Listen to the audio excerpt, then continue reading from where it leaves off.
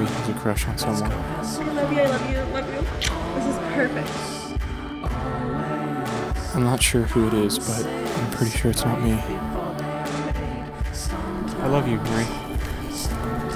I love you too. Go ahead and enlighten me. Let me hear what stupid thing you've managed to conjure up this time. Such an asshole, bitch. Hey, I already talked to the band. They know exactly what to do. Just don't mess this up. How can you tell her? How can you show her? Ever since we met 5 years ago, I knew there was something special about you. How can I even know you feel the same way? I don't care if I get hurt. I won't let anyone or anything stand in my way.